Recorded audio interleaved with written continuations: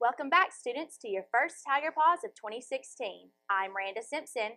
And I'm Brianna Johnson. A new Miss UWA was crowned on Thursday night. We will bring you more on that, but first, the Sumter County Relay for Life kickoff event also took place on Thursday evening to recruit more teams to raise cancer awareness. Let's head to Brianna with more on this story. It's that time of year again. The Relay for Life kickoff was held on Thursday from 5 to 7 here at the Student Union Building.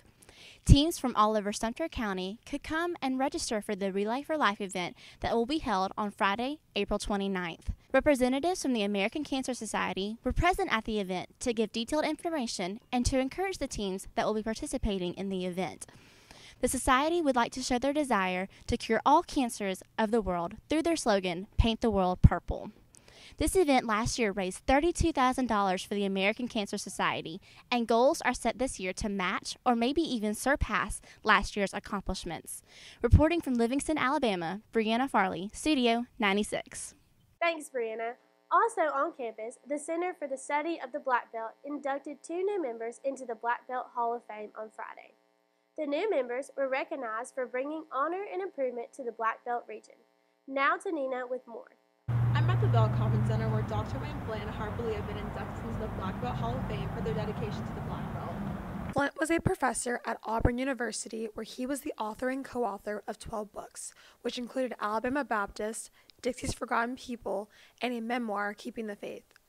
Flint was also the first editor of the Alabama Encyclopedia, where he went on to receive many awards. Harper Lee, a native of Monroeville, Alabama, is the author of a well-known novel, To Kill a Mockingbird. Lee's novel has been read and studied by high school and college students around the world for its insight into the small-town Southern life in the 1930s. Lee's nephew, Hank Connor, accepted the award on her behalf.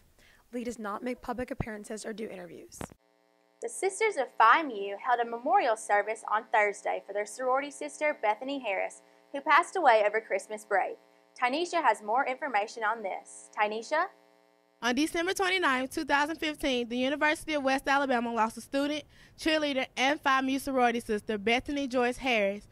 Harris's big sister in Phi Mu and best friend, Caitlin Beard, started the hashtag Buckle Up for Beth, while Sarah Neal promoted the awareness about the hashtag. A memorial service was held at Line Hall in honor of Bethany by her Phi Mu sorority sisters. At her visitation and memorial, there was hundreds and hundreds of people that showed up just to see Bethany. Bethany was not only my roommate, I also cheered with her. She was my sorority sister, and she was my best friend. Thank you, Tanisha. In sports, the men's and women's basketball teams each took home a victory this week against UNA. Now to Cameron with a recap of those games. The Tigers of West Alabama took on the Lions of North Alabama on Thursday night in Pruitt Gym. The Tigers dominated the Lions 100-74 and improved to an 11-9 record. The women of West Alabama also played, but ended up falling in overtime, 71-73. The women's UWA Tigers took on the UAH Chargers on Saturday at 2 p.m. in Pruitt Hall. The Tigers defeated the Chargers 78-68. The key players were Ariel Wilson, Catherine Taylor, and Moesha Combs. The women's team also defeated UAH on Saturday. Speaking of victories on campus, sophomore Sarah Neal took home the title of Miss UWA 2016. She sets her sights for the Miss Alabama stage in June. The evening opened with 2013's Miss America, Mallory Hagan, as the guest MC for the 35th annual Miss UWA pageant. 2015's Miss UWA, Nicole Riley, performed and later crowned the new Miss UWA, Sarah Neal.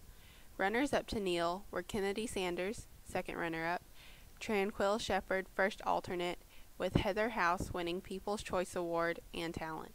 Thanks, Wendy. February started off with high temperatures and a few thunderstorms. Let's go to Taylor to see if the hot weather is here to stay.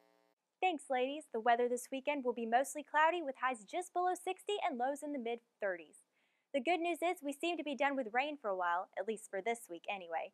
At night, you could expect to stay relatively chilly with temperatures to be around freezing. That's it for this week's weather. I'm Taylor Pollock. Now back to Randa and Brianna. Thanks, Taylor. That does it for this week, UWA. Join us next week as we team up with our international students to ring in the Chinese New Year. I'm Randa Simpson. And I'm Brianna Johnson. Studio 96.